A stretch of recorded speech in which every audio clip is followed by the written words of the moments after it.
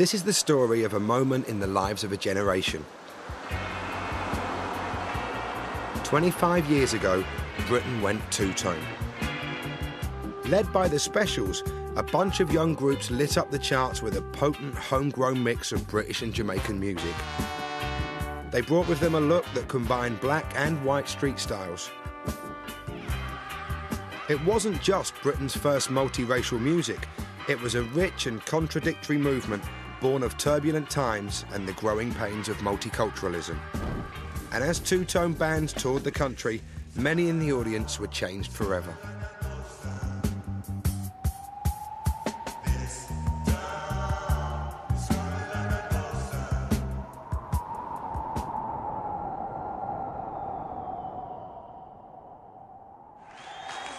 People are really rather afraid that this country might be rather swamped by people with a different culture. The Specials surfaced in the summer of 1979, within months of Margaret Thatcher's election as Prime Minister. They seized their moment.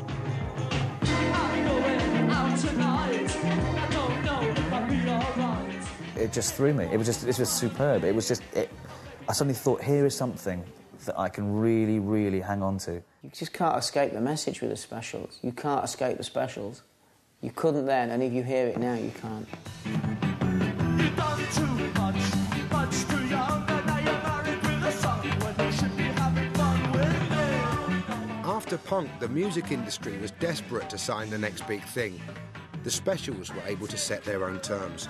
Instead of signing a deal for the group, they signed for their label, Two-Tone.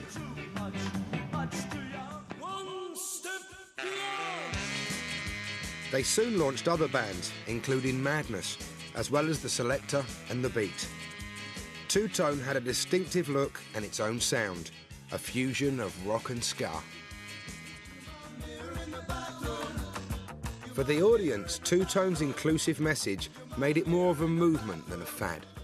It was Two-Tone that, for me, really consolidated the coming together of politics and music and youth voices for a new Britain. It all seemed to happen overnight, but Two-Tone was actually weaving together strands of post-war popular culture that stretched back to the 1940s. The first Jamaican settlers arrived in Britain in June 1948. Among the 500 or so passengers on the Windrush, 20 listed their profession as musician. The new arrivals brought ska, a lively dance music like an inside-out rhythm and blues. Ska, and the reggae which followed it, would soon become as much a part of British music as Indian food became a part of British eating.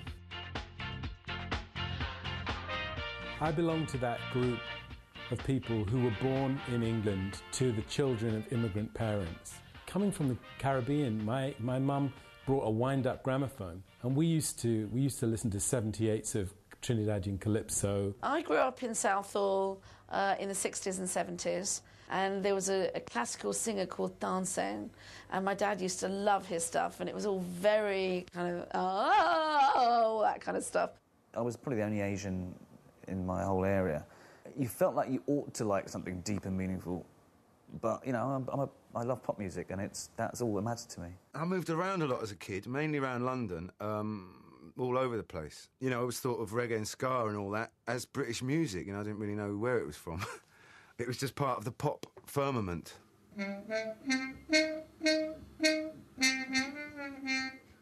Rico Rodriguez brought his trombone to London. In Jamaica, he'd played on some of the earliest ska tracks. Yeah, I left Jamaica 61 December. We come to England on a Jamaican ship in Banana. In Britain, he carried on recording with other Jamaicans. Later, Rico, along with Dick Cuthell, became sort of 8th and 9th members of the Specials, recording and touring with them throughout their career. Like everything else, I had to come out and go and play. I used to do a lot of sessions with Dandy Livingstone, who did Message to You, Rudy. He was with the Trojan Records. He used to give me a few sessions. Stop you running around, making trouble in town. Outside of West Indian communities, the biggest fans of Jamaican music were the original skinheads. A message to you, Rudy. Skinhead had formed out of the hard end of mod, the Football Terrace Boot Boys, and the Rude Boy style from Kingston, Jamaica.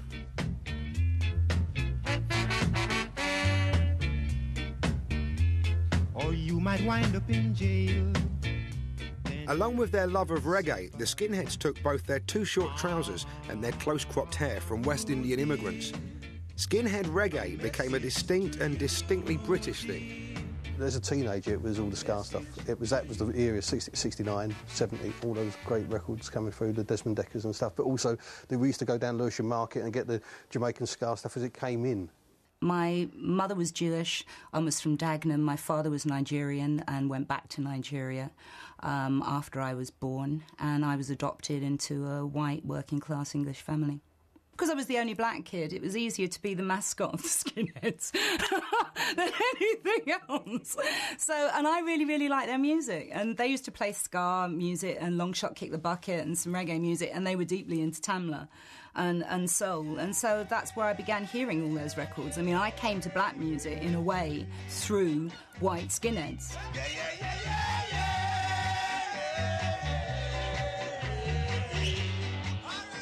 One of the things that's really important to understand about this Brit skinhead reggae phenomenon was that it could quite easily coexist with a kind of antipathy, a hatred for black people.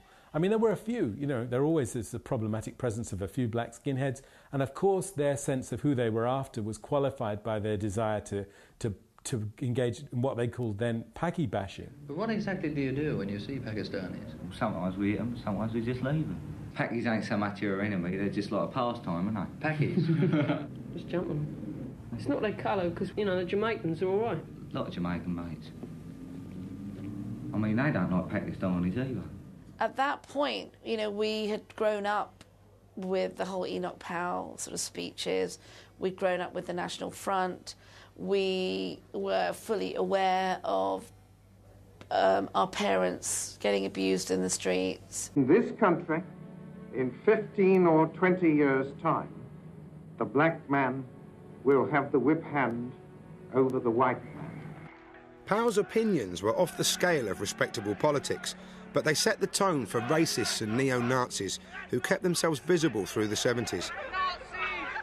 They were usually skinheads in their ranks, and street style continued to get mixed up with street politics.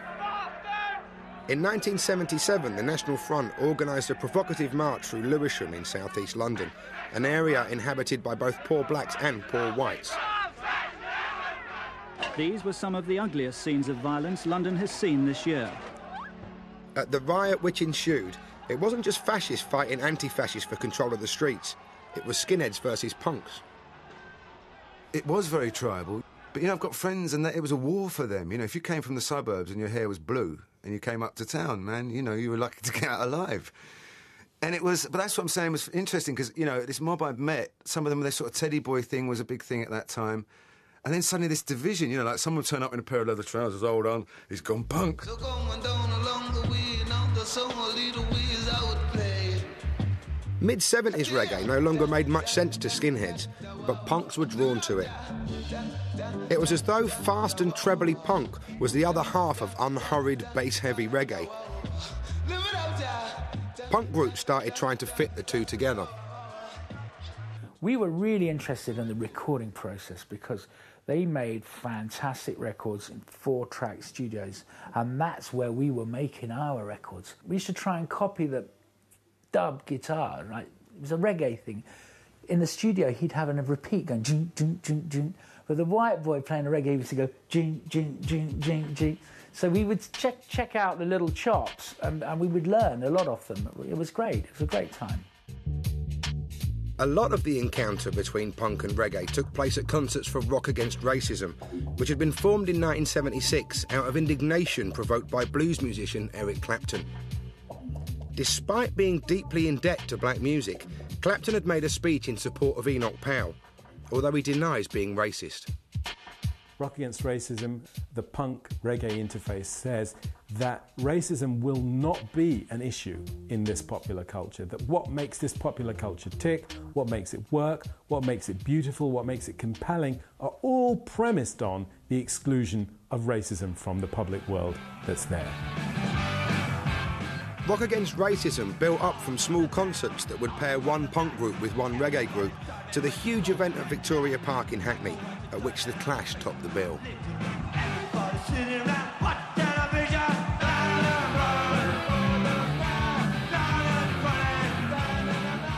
That really, for me, was the first time that I felt really comfortable about being black and Asian and British at the same time in one space. The Specials brought it all together. Instead of black and white bands on the same bill, there were black and white musicians in the same band. An informal collective of young musicians, keener on dancing than marching, but just as eager to reject a racist future. Here you had this whole generation of kids, black and white kids, who'd grown up side by side in schools and listening to each other's music. And I mean, Two Tone, as far as I'm concerned, was an experiment waiting to happen.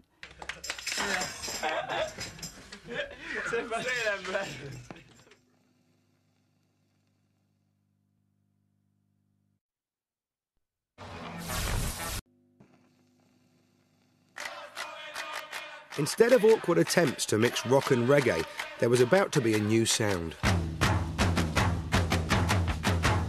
The energy of punk, brilliantly fused with reggae's faster ancestor, ska. I'm going out tonight. I don't know if I'll be alright. Everyone wants to hurt me. Oh, baby, they're jealousy. The Specials and Two Tone were born in Coventry, because that's where Jerry Dammers lived, harbouring a vision. They emphasise the offbeat like that. Then started slowing down, you got sort of reggae.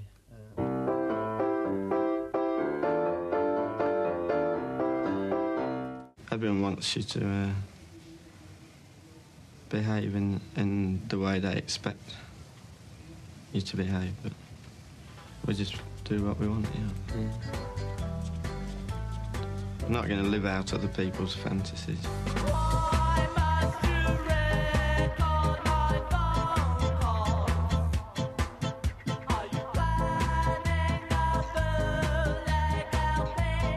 Gangsters was the first Two Tone single, launching a new look. A mix and match of clothes once worn by skinheads, mods and rude boys. And with it, a new ska punk sound. It wasn't until the Specials that you actually had a black and white band taking that basic ska sound and giving it a harder rock edge and just making the lyrics all about the way we were living and stuff. It just seemed absolutely right, and it really took off very, very fast. I felt that Coventry was some kind of multicultural haven, perhaps, you know. I'd never really been there before, but to me, I felt like, oh, maybe Coventry's the place where black and white do unite, you know, where all this cool music is coming from. You kind of thought, hang on a second, OK, it's, you know, it's black and white suddenly. It is black kids, white kids. It is the first time, I think, probably that I'd seen that. Two Tone had a strong graphic image. Black and white checks, bold, clear typography, and the figure called Walt Jabsco, drawn by Jerry Dammers as the archetypal rude boy.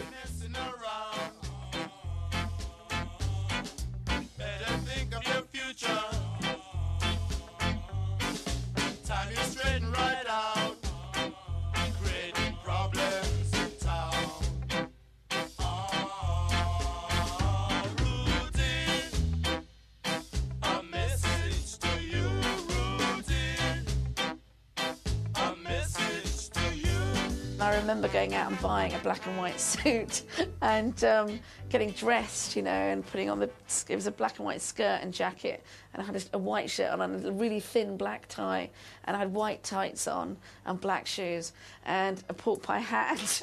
And I remember going and just thinking, wow. That's it. You put your pork pie hat on and you were there. You were part of the gang, and of course the mohair suits and that, yeah. It was the figure of the rude boy that made it attractive, the figure of the rude boy, and not the figure of the Rasta. Not the figure of the Rastafari. In some way, they were trying to get away from that. I think it was the figure of the rude boy that had a different glamour, a different cool, a different style, all of that which made it very much more attractive to a larger, and largely working class white British audience. Buster, he sold the heat with a rock-steady beat. The Hope and Anchor, possibly the most important place we came to as youngsters, because it was the best live music venue in the area that we were living in, and where I first saw the Specials. I remember seeing an article about the Specials in Melody Maker and being really shocked immediately by how similar they looked in dress to the way we were dressing at that time, which was unusual, to be wearing suits and hats and all that. And then secondly, when I was reading the article, they seemed to be doing exactly the same kind of music that we were doing, and we felt we were completely in our own world down here, because this was literally the epicentre of me and about 15 people who had started our own, completely own thing, which involved playing ska and reggae and R&B, 60s R&B and all that. And then suddenly an advertisement appeared here in one of the posters that the Specials were performing. And it really was an epiphanal moment. And I remember when the Specials arrived, we were all sort of, it was all a little bit, who are you, mate, and all that. And then the jukebox was the kind of, the catalyst for our first conversation. And, it really is a very clear memory, of meeting them and just realising something was suddenly going on. And then they performed downstairs, probably one of the best gigs I ever saw, certainly one of the most important for me and for the rest of the band, and completely informed us in terms of performance pretty much from there onwards. It was like Neville letting off his gun, people punching holes in the ceiling, and that energy that they had. It's funny, it's like a bit like going back to primary school. You can't actually imagine how popular music concerts could take place in such a small space. But this is where it really happened, yeah. That'd be the drummer and the drum kit there. That'd be better. That's about there, actually.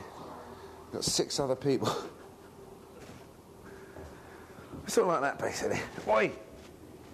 And after the show, I got talking to Jerry, who came back and stayed at my mum's flat. And it was there that he announced that he was going to start a record label called Two Tone.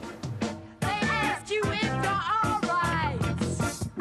You said yes. The Selector had been the title of an instrumental B-side for the Specials' first single.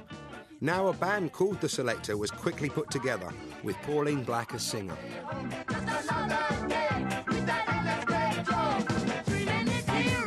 The Specials offered us a gig, I think, at the F Club in Leeds.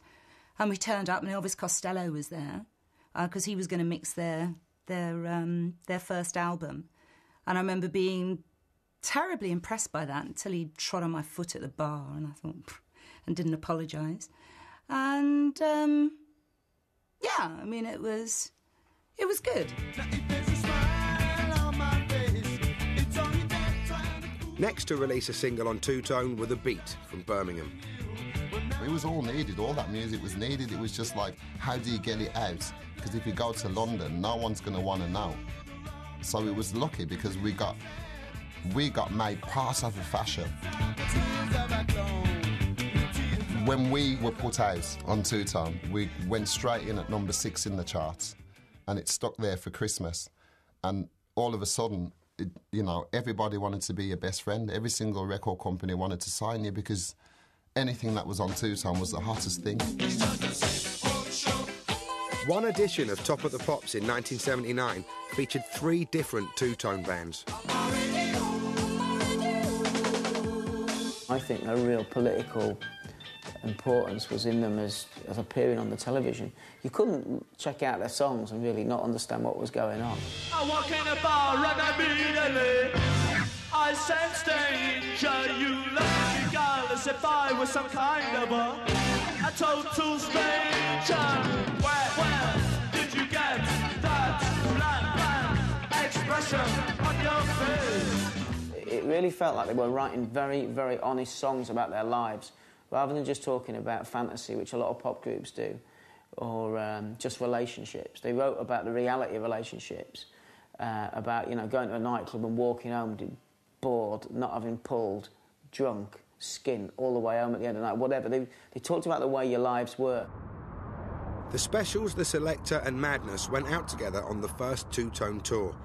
The three bands rendezvoused late one night at an M1 service station. We met the rest of the Two-Tone tour at the Blue Ball services. We got our own little bus up to meet them. By the time we got there, there were loads of coppers and there was chaos all over the streets. And rightly or wrongly, I think Lee Thompson, our saxophone player, Neville Staples and Brad all got nicked for something or other. Buster, he's so dirty. I can almost see that it was because this mixture of kids, a lot of black kids and white kids, it all seemed a bit sort of dangerous, which is what it was, really. For the coppers, you know, I could imagine now, looking back in those grey, black and white old days. But yeah, it sort of added to the whole excitement and bonding process of us setting off on this tour. The tour started off, we were playing quite small venues, and poor old Rick Rogers, the specials manager, was like stopping at every phone box, pre-mobile phones, trying to get bigger venues because they were being, you know, bum-rushed, as I think the current vernacular. You're done too much too young. You're married with a kid when you could be having fun with me. Many in the Two-Tone audiences didn't fit into other musical tribes. Now they had their own. There were clones of the specials in the audience, and as we did more gigs, then I began to see girls who were clones of me in the audience with a Red Harrington on, you know, and a Trilby hat. You know, you got to know loads of them, you know, huge sort of whirlpool of disparate youth sort of found it what they were looking for, and I don't think at the time we realised that at all. It was a very inclusive movement, it felt like, you know, at the time. It was the sight of black and white young men on stage performing music that harked back to a black history, to a black musical tradition, and combining it with quite political lyrics that reflected contemporary Britain and reflected the Thatcher's Britain that we were part of, that sense of no future, that sense of you're all on the scrap heap if you're not part of the whole Tory movement at that time. Yeah, I mean, I think a lot of people encounter Two-Tone and discover in it a sense of belonging, and that doesn't surprise me because it's part of affirming a big shift in the way that British culture operates. It was unique, and in fact I probably haven't felt anything like it in a funny kind of way since, because it was actually me for the first time choosing to be part of something as opposed to choosing to be outside of everything else. It made the encounter between black and white young people an ordinary feature of life. It liberated those encounters from the kind of weight they were made to bear. One such encounter happened one night after a Two-Tone concert. The special singer, Terry Hall, had seen someone in the audience being pushed around in a scuffle. That someone was Gurinder Chadha. He asked if I was all right because he'd seen me get sort of chewed up a bit, and he went on about the fight that had happened at the concert. And then he said, would you like an album? You know, it's signed by all of us. And I was all like, you know, of course, We started talking about, you know, my experiences and his experiences. And for me, this was actually the first time that I was talking to a white working-class English boy in that way. As the Two-Tone bus travelled the country, it became a kind of musical melting pot, a microcosm of what life could be like if more black and white people rubbed shoulders. Sort of all the smokers were right at the back. It sort of got more laid back as you went through the bus. You know, there was more sort of amphetamine influence up the front. The chatting and shouting, sticking your arse out the window gang, i.e. madness. And it sort of mellowed out as you got down to the back, and then through the clouds, you'd find Rico sort of, you know, king on the back, the one big back seat. Every now and again, usually if anyone needed to go to the loo, the musics would kind of collide. So I would say, hey, listen to this instead. You know, it was like that. But Two-Tone concerts were so inclusive that in the early days, some Sieg Heiling skinheads found their way in. They mainly targeted Madness, Two-Tone's only all-white group. There were times, right at the peak of it all, when half the audience would be Sieg Heiling, and you'd think, oh, Jesus, what on earth are we going to do? You know, if there was pockets, there was a couple of skinny jigs having a fight, you know, you'd put the spotlight on them and stop the concert, or jump in the audience and try and sort it out. But then suddenly you realise that it was sort of out of control. And, yeah, there was a brief period when you just thought, it's happened, you know. Jesus, we've been taken over by the Nazis. Better the enemy you know is the way I look at it, you know what I'm saying?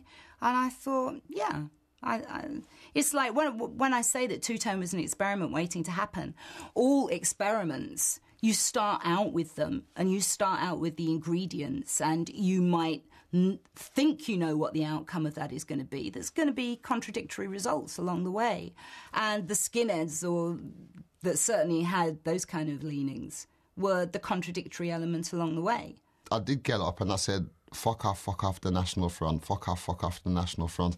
And there was a massive cheer from the majority of the audience, and this small group of about 15 skinheads, they just went mad. I don't know if it was shame.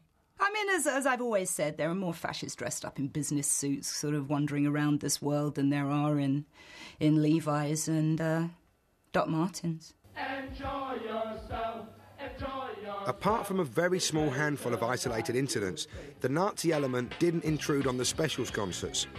In fact, Jerry's idea of inclusiveness meant many in the audience ended up on stage. I remember some of the top ranks, you know, they still literally had the plastic palm trees and the sprung dance floors, which meant that the PA would be going like that. And I remember a couple nights sort of hanging on like either a rodeo or a sort of pirate on the high seas. It was, you know, it was rough. It was really rough. And part of the fun for some people was the bundle. Jerry would invite the audience up as well in his inimitable style.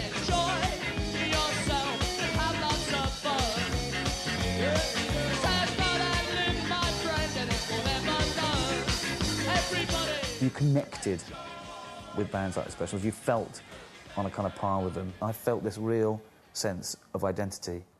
I felt a British musical, political movement was around and accessible to me that I could be part of, and that I didn't mind wearing the clothes. I loved wearing the clothes and I loved being seen as part of it. You often hear people go rave and rave about why they like certain artists.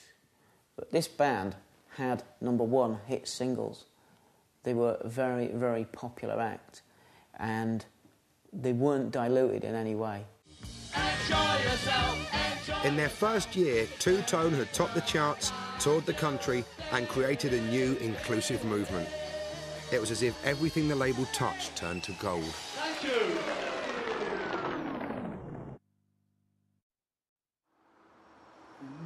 Enjoy yourself. It's later than you think. Enjoy yourself while you're still in the pink. The years go by as quickly as you wink. 25 years after the Two Tone Times, Jerry Dammer's suit is in the Victoria and Albert Museum, celebrating the history of black British style.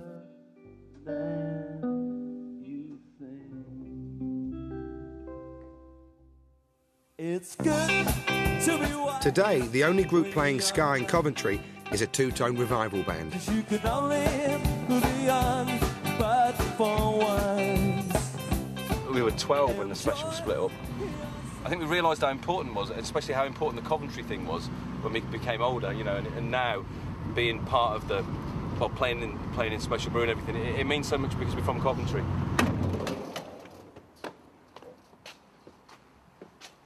It's a long time since we were here. In this room was where the original, I think it was the original Two Tone office. It was where Jerry was living when the whole thing sort of exploded and they became an overnight success. And we came here actually, didn't we? When we were, I think we must have been about 16, and we came looking for Jerry Dammers long after the Special split. Yeah. I think this is our Bernie Rhodes contract. No, we've got loads of contracts actually. Two Tone's strengths were also its weaknesses. Cheerful idealism and a do-it-yourself aesthetic had helped propel Two Tone to success. What else have we got? Oh, this is our A&R department. These are the tapes that people send us. As you see, we've been inundated with. And And this is the wardrobe. But they weren't best equipped to handle that success now it had arrived.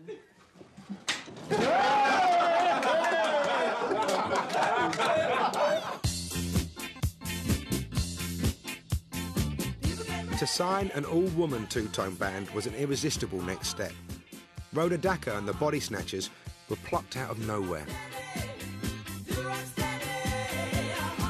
We ended up recording a two-tone because on our second gig, this is bearing in mind, second gig, one original song, Jerry, Pauline and Juliette DeVee, who was the selector's manager at the time, all came along to see us.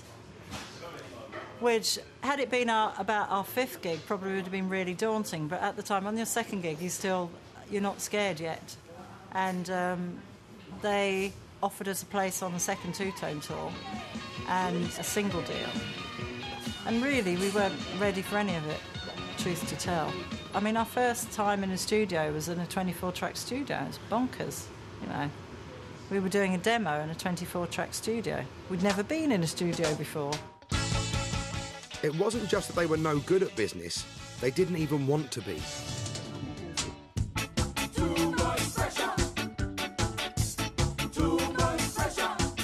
We were our own worst enemies anyway, I make no bones about that.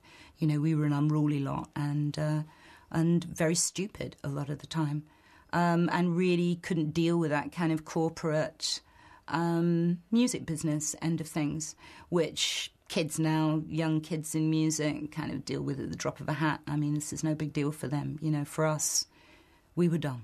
So it's just 14 people. That's all it is. We're trying to organise some sort of a legal way of putting it, but I don't think there is one. When we became directors of Two-Tone along with the Specials, that meant there were 14 people as directors. Well, that was never going to work for a start. We had some weird illusion that it might work, but I mean, they were either in America and we were here, or in Europe, and I mean, no one ever really got together. When we did all get together, then we probably argued. They never took a break from each other. Maybe when I had amongst them for 2 years and work all the time, you know.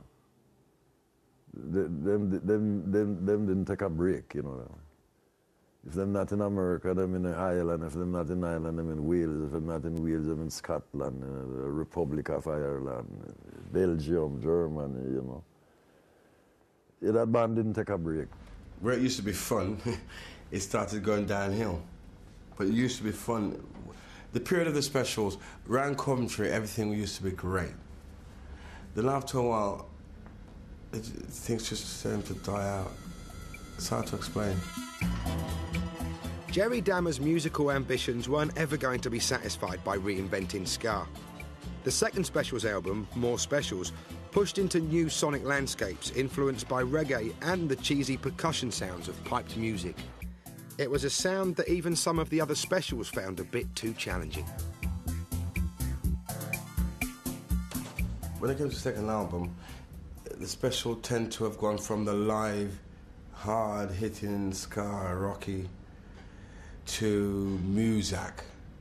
We tend to have Jerry tend to have gone to more Muzak on the second album, which I don't know, I guess that probably frightened some of us, I guess. I'm not even sure, but I don't even know what happened there, but it just went that way.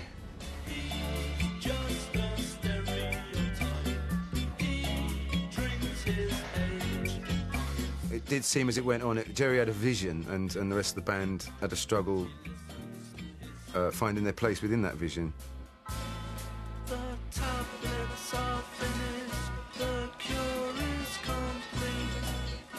But amongst its wider audience, the new sound was appreciated. They were already a brilliant band, and I could easily equate it with the Beatles, you know, going from She Loves You to the psychedelic stuff. You know, it was kind of like that. If they'd done a second album exactly the same as the first, we probably wouldn't have been talking about them today. But because they developed, that's when they ended up doing things like Ghost Town. Ghost Town was Jerry's masterpiece, but he failed to take the rest of the band along with him. They fought over the recording in the studio, even as rioters fought with police in the world outside.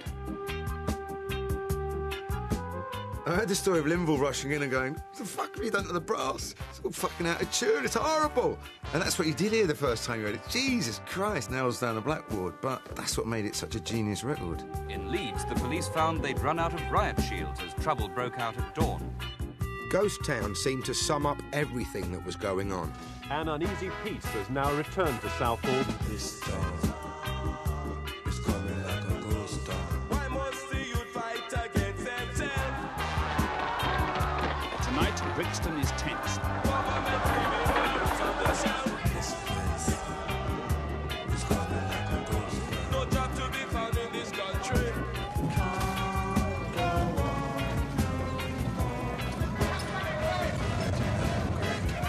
Today, the mopping up and the post-mortems. And as the inner cities of England exploded in anger at the police, Terry, Neville and Linville left the Specials to form the Funboy 3. A lot of people think because we stopped performing because there was a lot of fights going on in the audience. That's not the reason. The reason why we broke up was because we were living on top of each other and we were on each other's nerves. That's the reason why we broke up.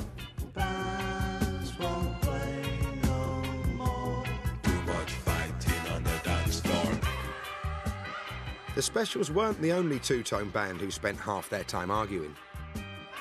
But what is wrong with that? Why does anyone imagine that just because black and white people are suddenly in a band together, everyone's going to get along like a house on fire? This is some white middle-class utopia that wouldn't it be nice if everybody loved each other? It wasn't a Pepsi Cola advert, you know?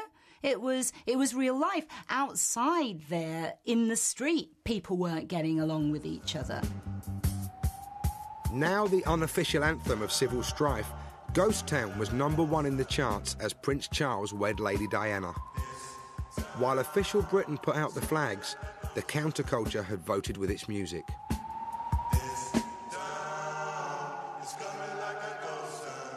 We really need to focus on the place of Ghost Town as a very important kind of cultural event in not only providing a sort of coincidence that helps to explain that incredible wave of rioting, but also in offering a kind of explanation for it afterwards and in tapping into all those historic forces that produced it in the first place. It's a really incredible coincidence. It's an incredible encounter that brings all those different dynamics together in that way.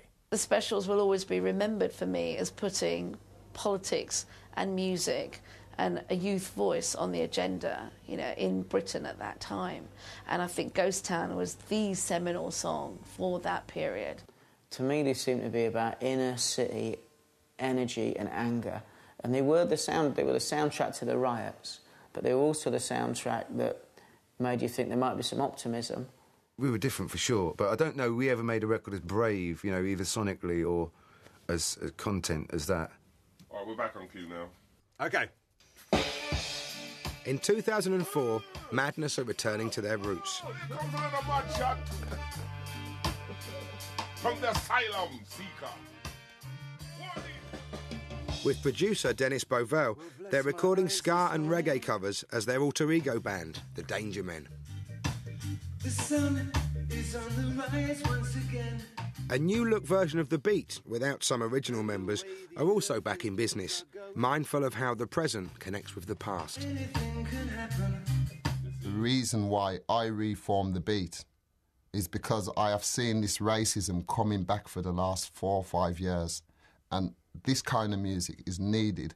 We need to re-educate the youths, because they don't know nothing. They don't know nothing about getting on with other people. They don't know nothing about love and unity. They will never know the difference. They will grow up and be as racist as their grandfathers and grandmothers were. You know, we broke it up for a generation and it's coming back.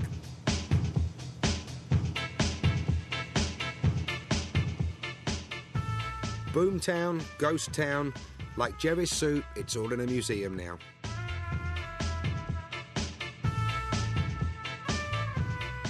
So how do young musicians now connect to the influence of the Specials? And how does the legacy of two-tone relate to the multicultural landscape of today?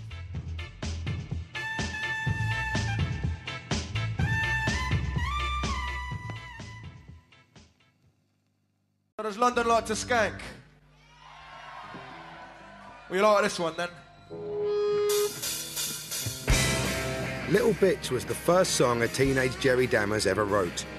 Now it's in the repertoire of the Ordinary Boys, a band from Worthing who weren't even born when Ghost Town was in the charts.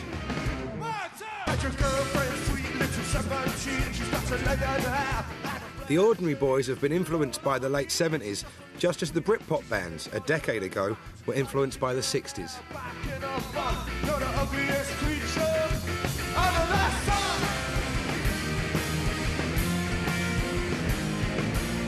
I remember hearing the Specials for the first time, and it's just one of those bands that you just kind of think that, yeah, this is the music that I was intended to listen to. Like, my ears were made for this stuff. Part of the band's route to the Specials lies in their experience of growing up on the south coast. The area is now home to many asylum seekers and refugees, and towns like Worthing are having trouble adjusting. Read in the paper, apparently it's the most xenophobic town in England, apparently. I don't know how they work this out. Some kids I sort of used to hang out with and still do live in Brighton. A lot of them came over sort of when I was quite young from places like Zimbabwe and Ghana, and then when they came over they were sort of listening to Bob Marley and a lot of modern like ragga and dance floor stuff, and it was really bizarre that I sort of started listening to that, and then as I got a bit older I was sort of searching deeper into the like Trojan reggae, and then obviously like onto the two-tone.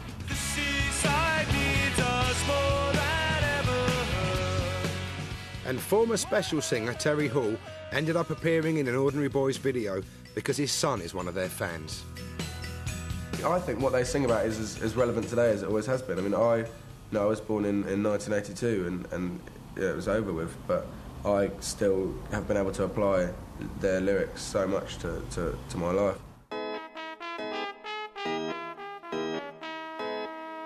There is a line, there is a seam, it's like a seam of coal, a seam of diamonds that runs from the two-tone period into the present moment. This ain't the down, it's the upbeat, make it complete. So what's the story? Guaranteed accuracy, enhanced CD. The Streets record was very faithful to the spirit of two-tone. In fact, one of those songs actually has a trombone in it, which is very, very reminiscent of the trombone in Ghost Town, of the trombone of Rico Rodriguez in the Specials record. So I think there's a kind of homage there. There's an acknowledgement there of the sort of the moral centre as well as the creative innovations of that period that does still sort of circulate in the present. A lot has changed in Britain since the days of two-tone.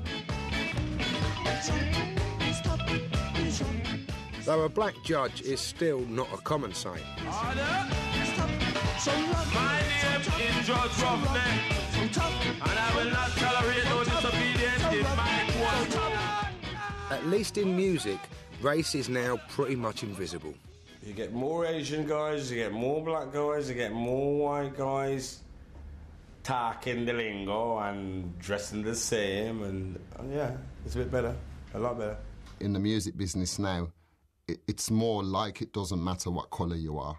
As long as you're good enough, you can get in. I've been hearing a lot of Indian music getting into the charts for the first time, you know, and to me that's change as well, because you'd never have seen that 20 years ago. In my new film, in Bride and Prejudice, one of the songs, I actually told the music director, the composer, that I wanted to do a ska song. At least one of my Bollywood songs had to have a ska influence. And in the film, it's No Life Without Wife, which starts with a very ska beat. Lonely Mr. Coley from Los Angeles came to Punjab on one bent knee. He had a green card, new house, big cash, still made a wish with every falling lash. That ska influence remained part of me as a British artist, if you like. This is the original of one of the ones that we do. Two-tone lives on, not just in its political or musical legacy, but in the very personal effect it had on those individuals, black, brown or white, who experienced it as a turning point in their lives and in their relationship to British culture. It shaped me kind of politically, musically, probably as a person as well, to a large extent. It made me feel kind of more confident, really, about partly about feeling that the society I was in, particularly younger people, were, perhaps they did have something in common with me. Perhaps I was part of this. What they made me realise was that it was okay to turn your back on what was being offered and go and seek out something else. And whether it was reading about them in the NME or buying their singles or watching them on the television or going to see them live, they were really, really inspiring. It was probably one of the biggest sea changes that happened to me, and has happened to me in my life. You know, for so long we've been sold on the idea that our future in terms of racial politics in Britain is defined by an American experience, by a US experience, that the US is our sort of racial destination. And that's either good, you know, we have a civil rights movement, or bad, we have race war, as prophesied by Enoch Powell. And what it seems to me that the specials show is that actually we don't have to be bound to a US future, that actually we can make our own future from our own history and from our own sort of post-industrial tempo of culture, that we can improvise and create and fold the history of things like two-tone, fold the history of things like Rock Against Racism back into that creation. For me, for my coming of age, it really was the first time there was something around that I felt a part of, and it was a part of Britishness that I could definitely buy into. After Ghost Town, Jerry recruited some new specials and finally, in March 1984, released a song that would be remembered not for its musical complexity, but for the clarity of its message.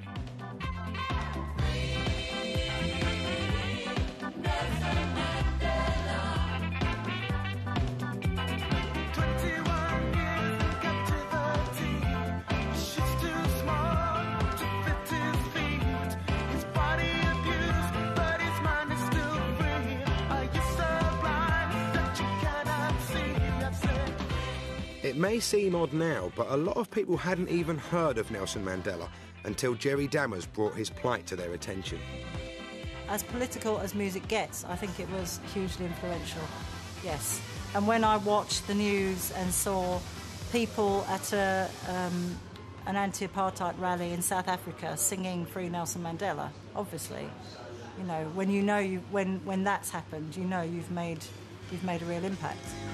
Hi, my name's Terry and I'm at Magnus First. Enjoy yourself. It's later like a thing. Enjoy yourself. While you're still in the thing. The years go by as quickly as you wait. Enjoy yourself. Later like a thing. I'm very pleased, I think, that here we are, 25 years down the road, and enough good music was made that I think the idea of two-tone has become more real in people's minds and has become a bigger reality than the individual bands that made it up. I feel that, you know, Walt Jabsco, the little two-tone man, he kind of stands for something.